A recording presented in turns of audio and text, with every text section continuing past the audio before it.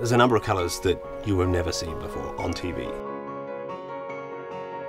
You think you've seen London on TV shows, you've never really seen the red of a London bus correctly. Or the green of a freeway sign in California.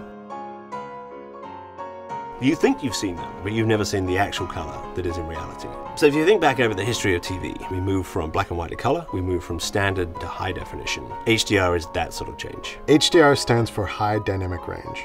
You're raising the highest bright point and you're lowering the darkest dark point. And new colors are also becoming available. And the more we have, the more it'll look like the real world.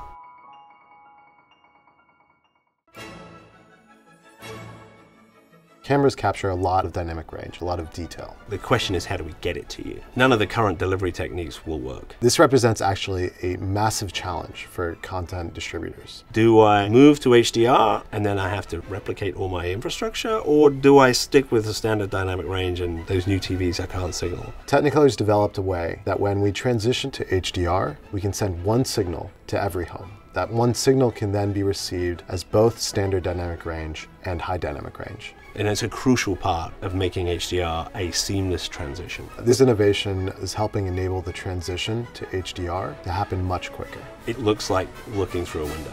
It should do. It looks like reality. In the theater, at home, you'll see new expressions of creative vision. It's like putting glasses on when you've not been able to see before. It's going to be a very interesting time.